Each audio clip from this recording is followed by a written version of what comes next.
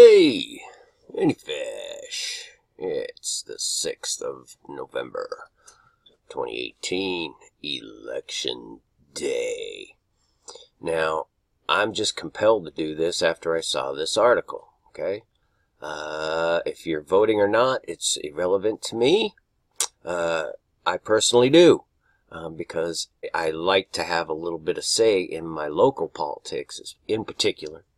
But, you know, at least it gives you some semblance of a say in who goes into these places of leadership, okay?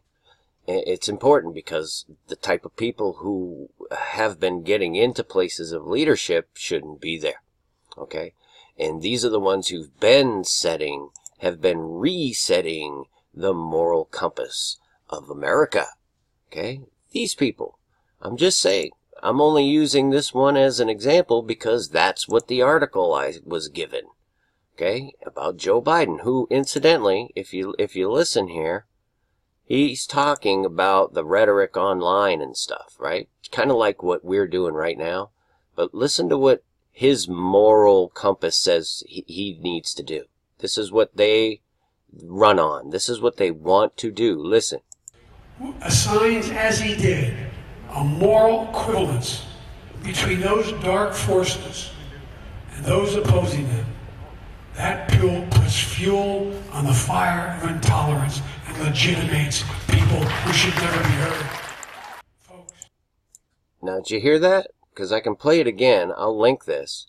But they believe that people who voice their opinions, although some of them are crazy, whack-job psychopaths and demonically possessed, they should not be heard.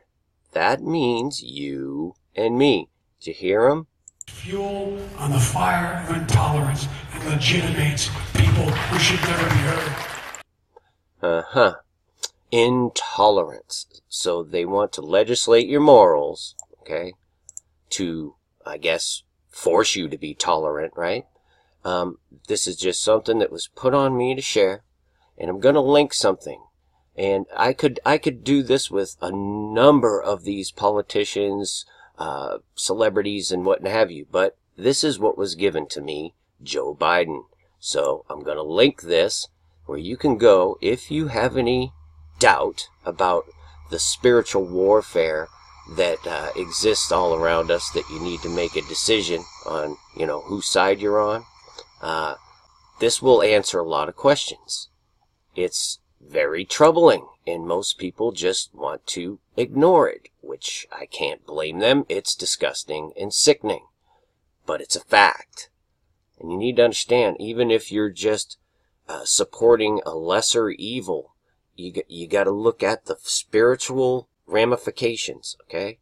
There's a difference between someone who's just sick and evil and someone who does evil things but wants to do good, but thinks they have to hide things and lie a little bit so that they can just move up the ladder, whether it's politics or business, or it doesn't matter. You got to make a choice. Or do you want a good world, or do you want this type of world, okay, where this is normal and accepted? Do you understand what I'm saying to you? This is a serious choice that needs to be made here. So I hope you're all taking that into consideration as you either vote or don't, or just go about your days.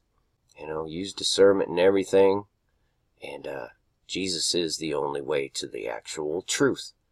So he's the one that you vote for first. And then follow, you know, what the Spirit tells you when it pertains to voting for these men and women, okay? Peace and grace to you. Many fish. Finally, my brethren, be strong in the Lord, and in the power of his might. Put on the whole armor of God, that ye may be able to stand against the wiles of the devil. For we wrestle not against flesh and blood, but against principalities, against powers, against the rulers of the darkness of this world, against spiritual wickedness in high places. Wherefore take unto you the whole armor of God,